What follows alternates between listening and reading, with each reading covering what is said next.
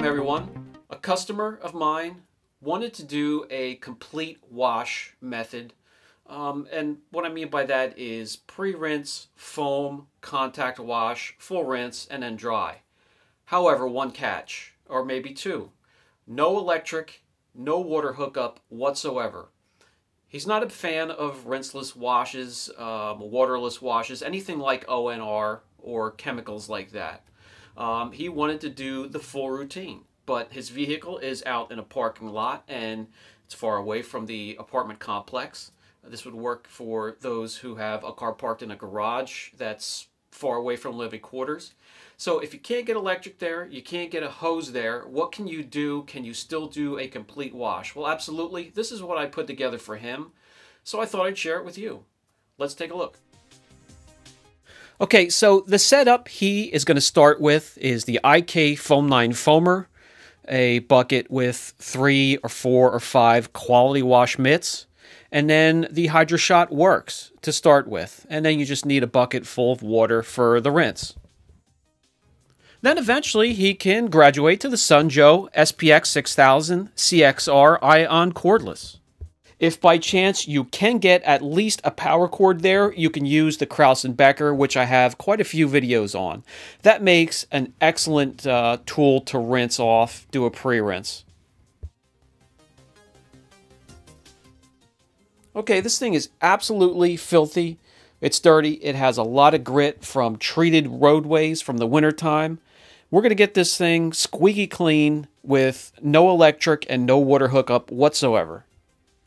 Now, although I have 2 different rinseless washes that I absolutely trust in from 2 different companies, there are a lot out there that don't trust in them, don't believe in them, don't like them. So this is a method that can be an alternative to them.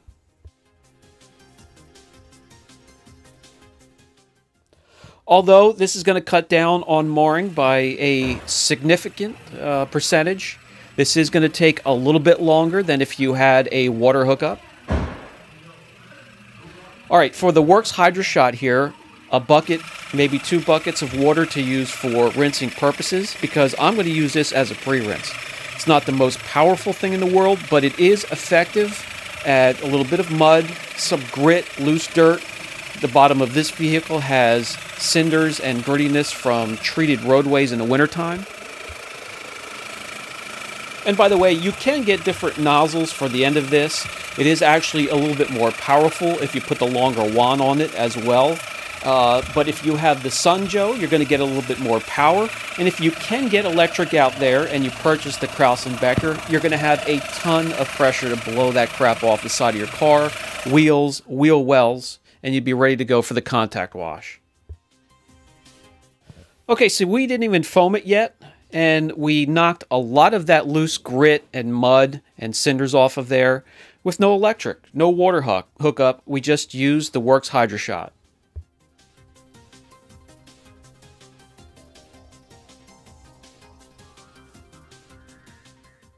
Before I do anything to the paint work, I want to get the wheels and wheel wells done. And I mean, you could do that either this way, just grabbing an older microfiber and having a separate bucket, and then go over the wheels and then rinse them with the Works HydroShot.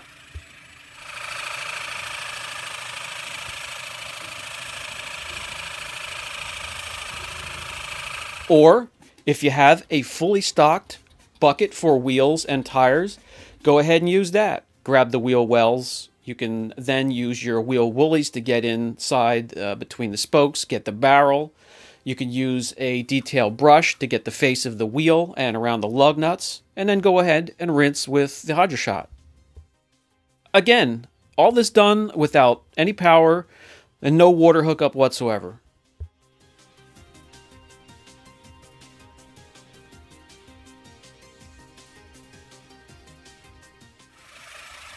I just purchased the HydroShot here by itself. You can get it with kits and a whole bunch of different attachments. Of course, then the price of the kit goes up, way up over $100.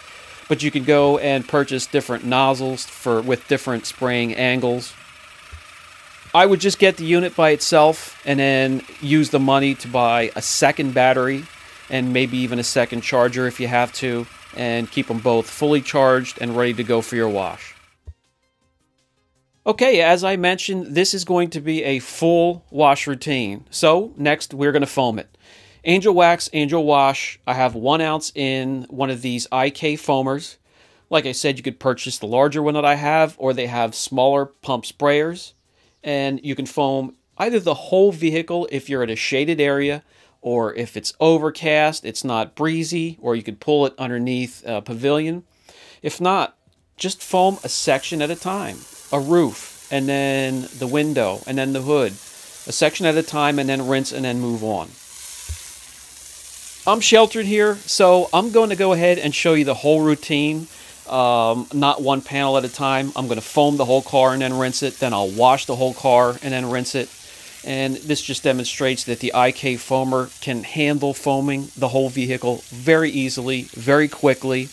It actually works out perfectly. By the time you get all the way around the car, the foam has dwelled for 6, 7, 8 minutes. And it's perfect timing to grab the works and give it a good thorough rinse.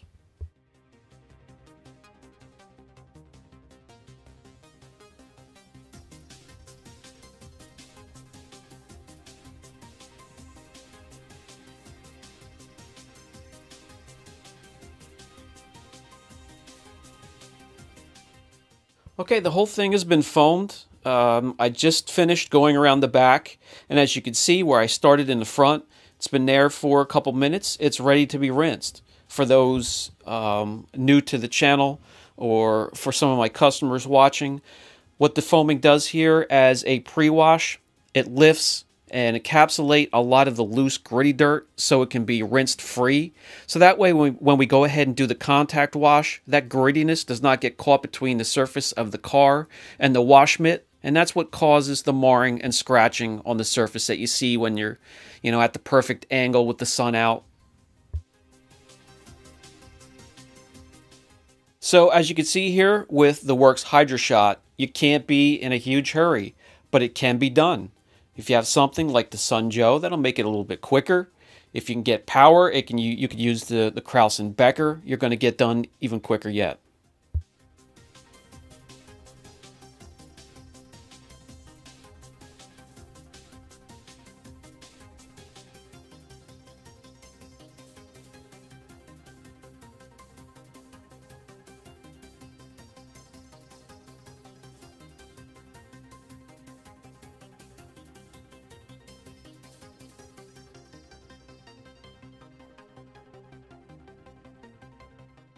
Okay guys, we haven't even touched the surface of the car yet, and if you don't touch it, you can't swirl it.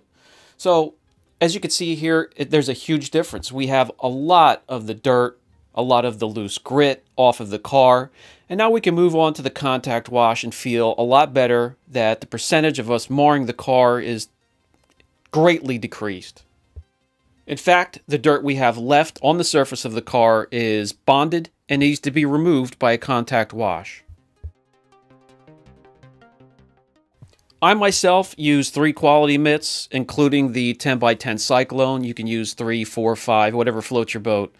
Now, if you are in sunlight, if you're out in the open, if it's breezy, just do one little section at a time. Do the hood, rinse. Do the windshield, rinse. Do the roof, rinse, and so on. You can even wash, then rinse, and then dry that small area that you did. You just have to watch out that you don't get it wet again. If you do, you just have to dry it with a microfiber drying towel to keep the water spots off of it. And just be careful, but that's one method you can use.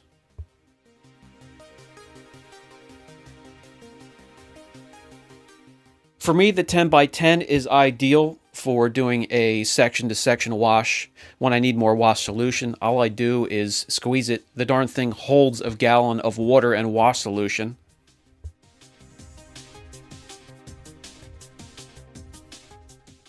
When it comes to drying, I use a cordless leaf blower and then follow up with any water droplets with a microfiber drying towel.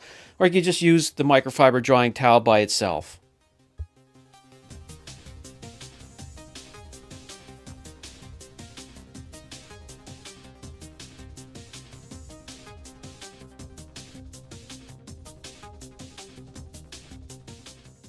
So once you get into a rhythm, you can do this section by section rather quickly and get around the car in some good time.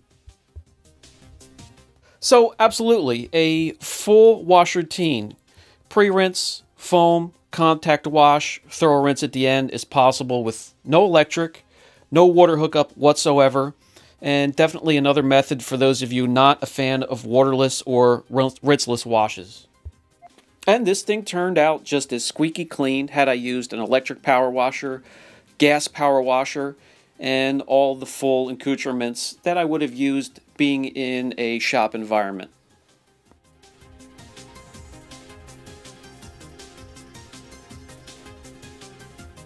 Okay, so when it comes to pricing on some of the equipment in the video today, the IK foamer, the larger one that I have, is $90 some. You can get some of the smaller pump sprayers.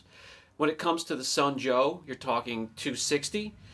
When it comes to the HydroShot Works, $80 by itself. But, however, get the larger batteries that you can get for that. Get 2 of them, have them both charged and ready to go. You'll be in good shape.